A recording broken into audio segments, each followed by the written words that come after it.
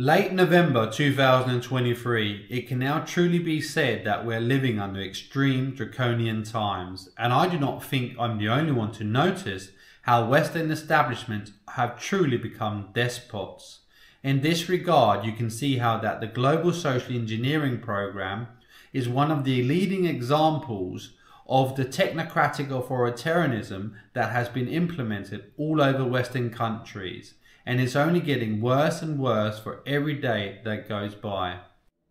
These sick, demented fucks who run the Western establishments, generally speaking, are now so completely out of control that they're not only waging wars on multiple fronts, which they, or should I say we, cannot win when the Third World War inevitably breaks out. However, they are also dictating and micromanaging the entire Western publics with an iron fist,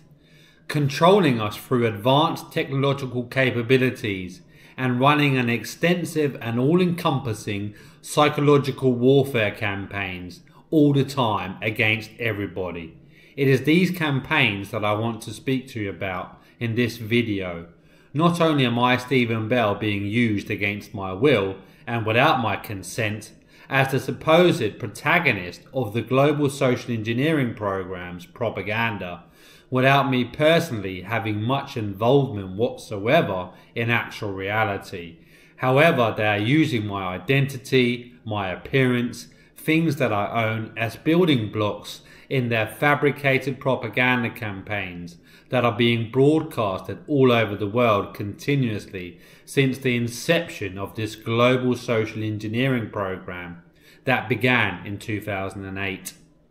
They are now so brazen here in late 2023 that they are now proclaiming that their propaganda campaigns and virtual movie fabrications are actual recordings of my past memories or dreams or subconscious intentions or even predictions of what I would do in any given event or situation that they present for me subconsciously when I'm sleeping. This happens to be the same content that they are broadcasting on a daily basis all over the world as part of the program's propaganda. I don't know what kind of fantasy land one would have to be living in to actually believe in Western establishments' lies and fabrications. They are spinning deceit and lies on an endless basis, and it doesn't matter really what it's about. It could be the genocide of the Palestinians, or the effectiveness of their booster shots, or the absolute lies and deceit regarding me, Stephen Bell, and their global social engineering program, through which they have now fully introduced into normal society the target individual program and all that entails. And on a side note, a portion of the populations actually think this is okay.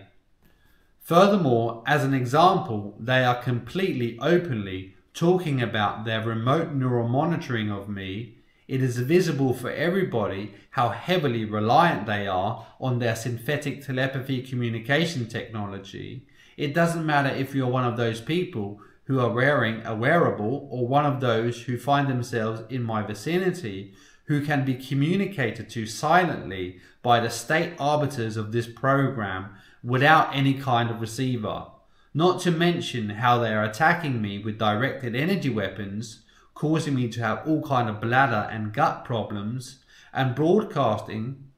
and boasting about how they are causing me to have all kind of problems and physiological effects from being bombarded with directed energy weapons, i.e. pulsed microwave frequencies that are being beamed against me from satellites, just to mention a few of the exotic technologies that are being used openly against me in public, while they simultaneously deny the existence of the same technology when they are being used against anybody else, which happens to be hundreds of thousands of people from all around the world, who are also experiencing the same kind of attacks and targeting as they are doing against me publicly.